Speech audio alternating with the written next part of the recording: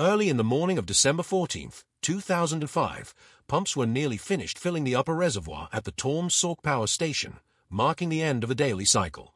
Water rose to the top of the rockfill embankment, reaching the concrete parapet wall that ran along the top of the dam. But the water didn't stop. One of the two pumps shut off, but the other kept running, and soon, the water was lapping over the wall. Within minutes, those splashes turned into a steady stream cascading over the parapet, pouring against the embankment on the other side. The rockfill eroded slowly at first, but the hole grew deeper and wider. The pump finally shut off, but it was too late. The footing of the parapet wall had already been undermined. The wall tipped over, and a massive surge of water was unleashed down the mountainside, headed directly toward a state park. This award-winning pump storage facility, considered a model of modern engineering, immediately became the center of intense scrutiny. And what the investigations found would change a lot about the field of dam safety. I'm Grady, and this is Practical Engineering. When it was built in the 1960s, the Taum Sauk pump storage plant was unlike really any other power plant in the world, at least in terms of size. South of St. Louis in the Ozarks Mountains, it was designed to meet a very specific need. I've talked about pump storage on the channel before, and Taum Sauk was one of the largest facilities of its time. Built by Union Electric, which eventually merged with Amiron, the whole plant is basically a battery. It's actually a net consumer of electricity, which is normally not a good thing for a power plant. But managing the power grid isn't only about how much electricity you can produce, but also when you can produce it. Large coal plants in the Missouri area could make lots of power, but they couldn't ramp that production up and down to accommodate fluctuating demands throughout the day. So, Union Electric proposed a clever solution, one that's pretty common today but was innovative for its time. Two reservoirs were constructed, one low on the east fork of the Black River and another near the top of Prophet's Mountain, Missouri's sixth highest peak. Between them, a hydroelectric plant with two reversible turbines. When electrical demands are low, rather than reducing the output of thermal power plants, that energy can go toward pumping water from the lower to the upper reservoir, usually overnight. Then, when demand spikes during the day, all that stored potential energy created from cheap electricity can be harvested and put back on the grid by reversing the system to generate hydropower. Of course, you don't get all the power out that you put in. Some of that water evaporates or leaks out, and there are losses of energy in the pumping and generation. But, with an overall efficiency of around 70%, it was more than enough to justify the enormous cost of building and operating two reservoirs and a power plant that doesn't produce any of its own electricity. The most striking part of the whole facility is the upper reservoir. It's just such an unusual sight, a circular dam, sometimes called a ring dike or ring levee, perched on top of a mountain. This is not usually an efficient way to build a dam. We typically construct them across valleys so that the natural topography can form the sides and back of the reservoir. With a so-called off-channel reservoir, you have to build the dam all the way around, increasing the costs and the engineering complexity. But there are no valleys at the tops of mountains, and that height is an essential part of a pump storage facility. The power available from falling water is really simple to calculate. Multiply gravitational acceleration, the density of the fluid, the volumetric flow rate, and the difference in height, called head. We can really only change two of these. So, for a specific power output needed for a specific duration, you can trade height for flow. The greater the difference in height between the two reservoirs in a pump storage facility, the less water you need to move, which reduces the size of all the infrastructure and thus saves costs. The mountains in southeast Missouri provided a perfect location for the project, creating about 750 feet or 230 meters of height between the upper and lower reservoirs. Actually, the whole facility is named after the highest mountain in Missouri, Taum Sauk, which was the original site for the upper reservoir until there was too much pushback about building a project there, so they moved it to a slightly lower peak nearby. They encountered some challenging conditions during construction, forcing the engineers to reline the dam to avoid an area of weak geology, giving it that unique kidney bean shape. The original dam was built as a rockfill embankment, basically just dumping a long pile of rocks around the perimeter of the reservoir. Rockfill usually works well as an embankment if you have a good source of material nearby.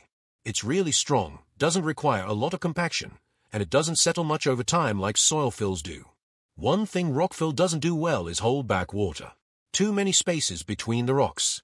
So, concrete panels were installed all along the inside of the reservoir to make the embankment watertight.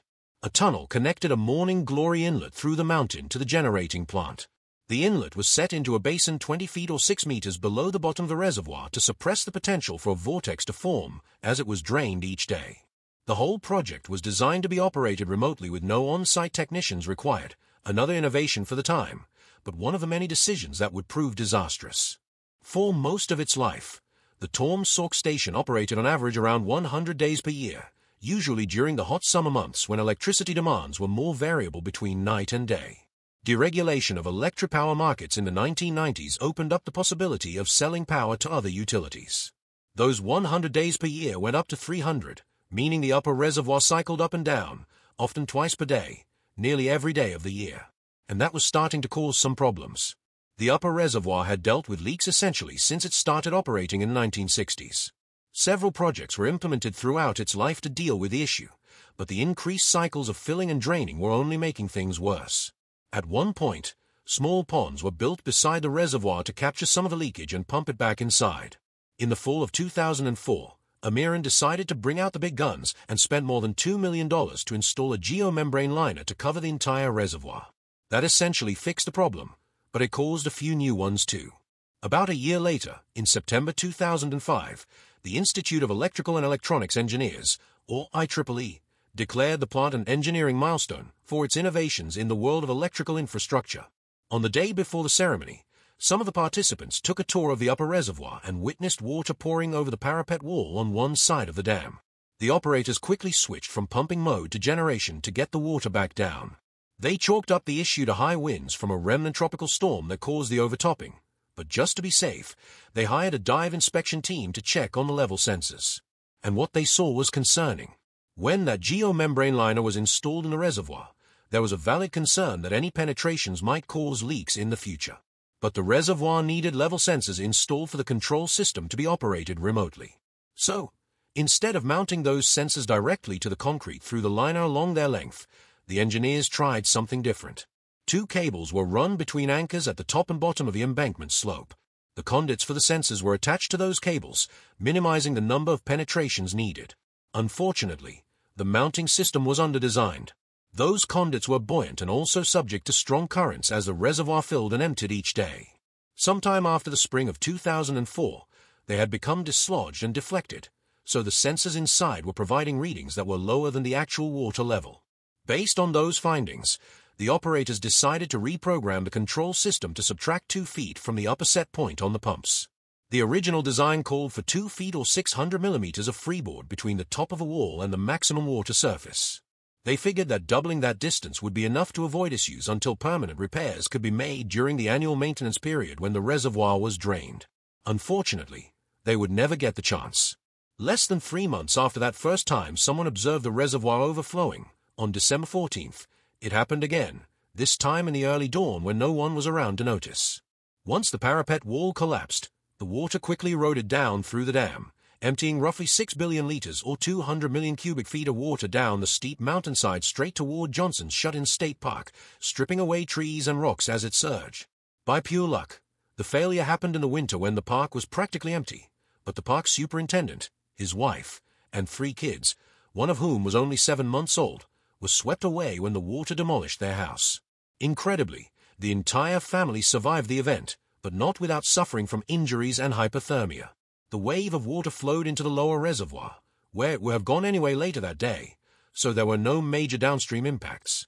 The event was investigated by the Federal Energy Regulatory Commission, and the conclusions were surprising. Like most events of this kind, a series of small oversights, which on their own wouldn't have resulted in a disaster, combined to cause hundreds of millions of dollars in damage, plus the effects on the family I mentioned. First was the embankment. That rock fill it was supposed to be built from wasn't quite as rocky as the engineers who designed it intended. There was a lot more soil mixed into the fill, resulting in more settlement of the embankment over time. Unsound areas of soil in the embankment's foundation were also not properly cleaned out, making the settlement even worse. From construction to failure, some parts of the parapet wall were a full 2 feet or 600 millimeters lower than where they started. That settlement wasn't taken into consideration when the level sensors were replaced after the lining project in 2004. And with the sensors unattached and free to move around, there was no way for the logic controllers to know the actual elevation of the water in the reservoir. Fail-safe probes were installed on the parapet wall to provide a backup that would automatically shut off the pumps if the level got too high, but they were installed in a location that was actually higher than the top of settled parts of the embankment wall. If the water hit those sensors, it was already overtopping parts of the wall, and they were incorrectly programmed in a way that required both sensors to be activated before the pumps shut off.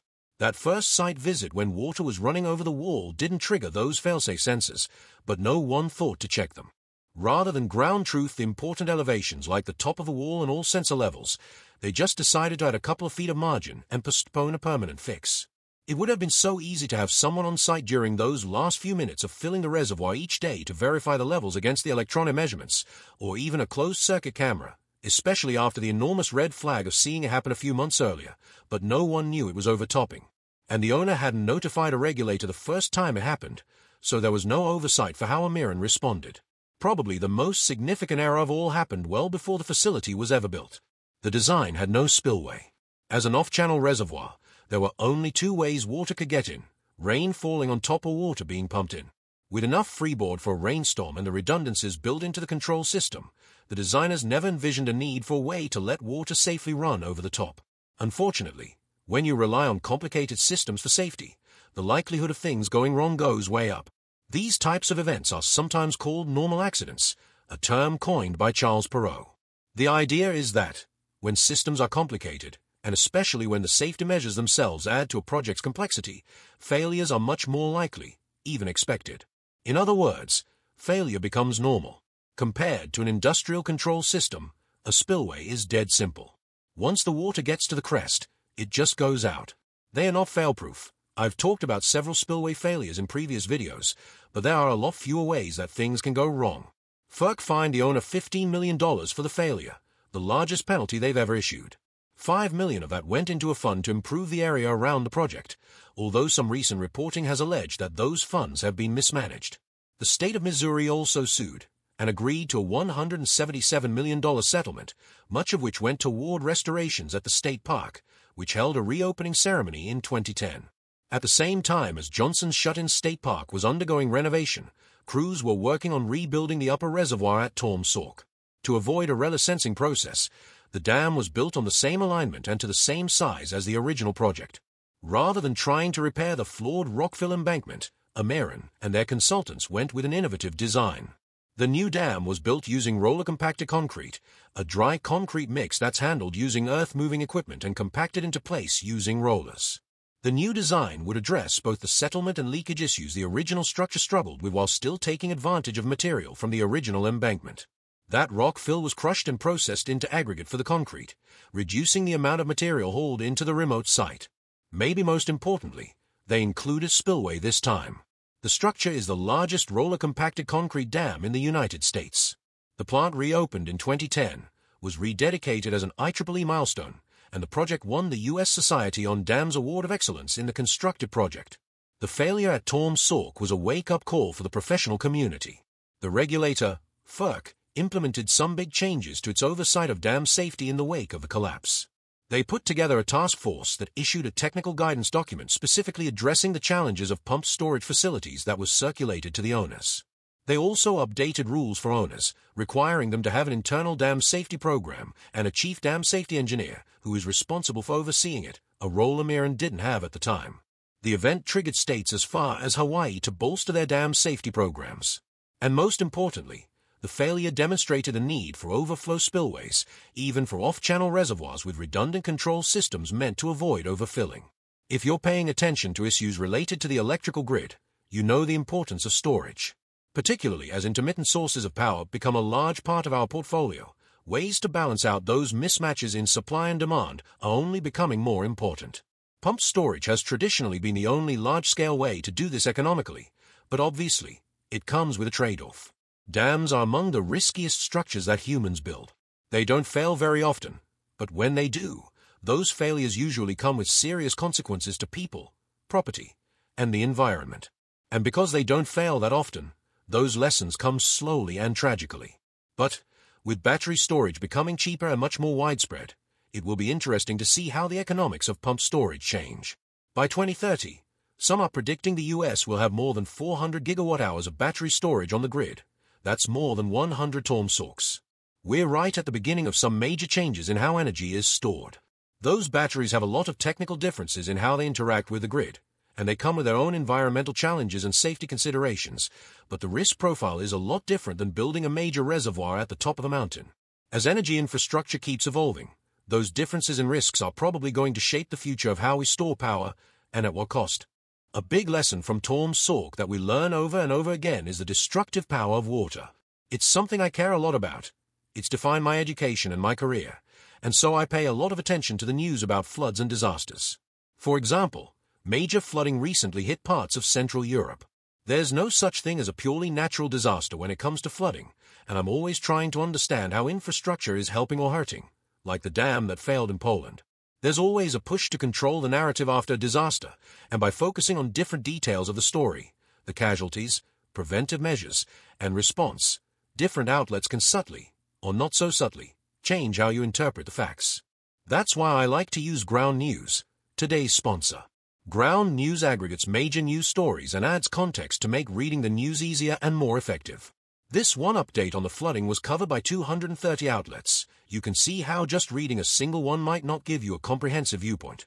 Every story comes with quick visual breakdowns and tags for political bias, factuality, and ownership of the sources backed by ratings from independent news monitoring organizations. For this story, you can see that 43% of the reporting outlets lean left, 40% are center, and only 17% lean right. 50% are media conglomerates, and 73% of the outlets have been rated high factuality. They also have a feature called the blind spot that shows you stories mainly covered by one side of the political spectrum, stuff you might totally miss if you only follow a few main sources for your news. Maybe more than anything else, disasters shape the field of engineering.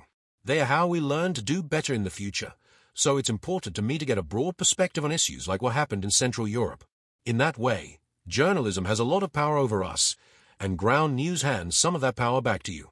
If you like a more transparent media landscape, by subscribing to Expedition Diaries, you'll stay updated with the latest tales, insights, and inspirations from various expeditions around the globe. Don't miss out on the chance to be part of a community that cherishes exploration and discovery.